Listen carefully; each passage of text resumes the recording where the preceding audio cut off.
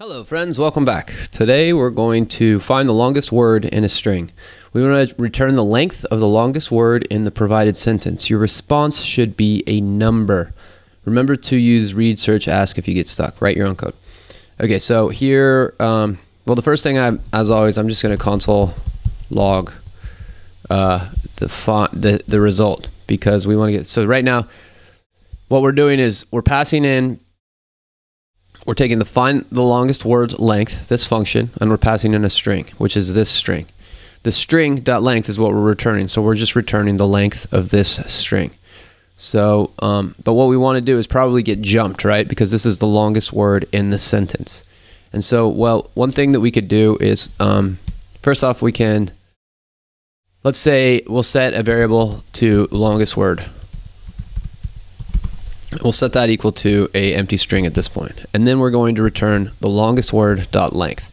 So if the longest word dot length is jumped, we're going to return 6, which means we're going to return a number and it's the length of this. 1, 2, 3, 4, 5, 6. Okay, but we need to iterate through this whole string in order to get and pick out just the different words. So how would we do that?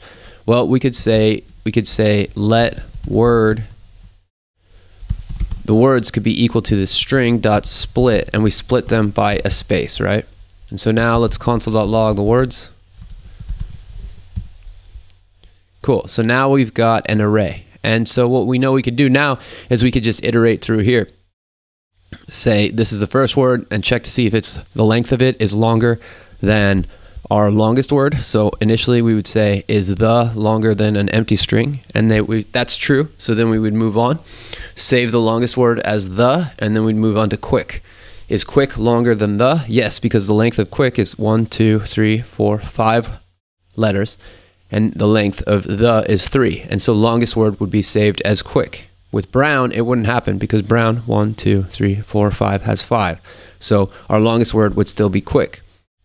And then we'd go to fox, and then we'd have jumped. Jumped is longer than quick. So what do we need to do? Well, we need to iterate through this words array, right? So we could say for, and we'll say let I equal 0. I is less than the words dot length, and then I plus equals 1. And so now if we were to console.log, instead of console logging the words here, let's console.log the words at position I.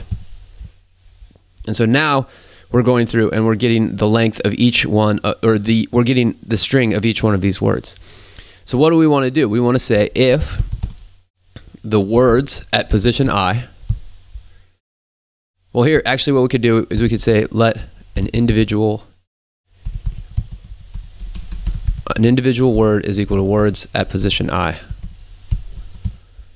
And then we could say, we could just console log individual words.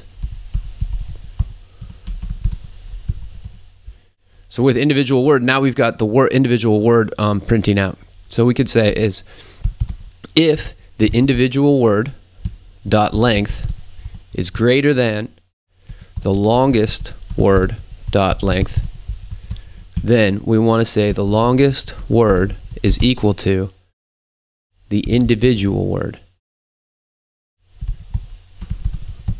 right?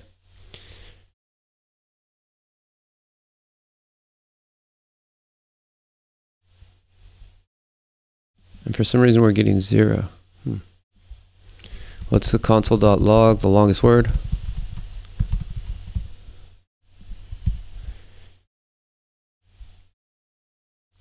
And GTH. Oh, I always make this. Longest word dot length. LENGTH. Cool.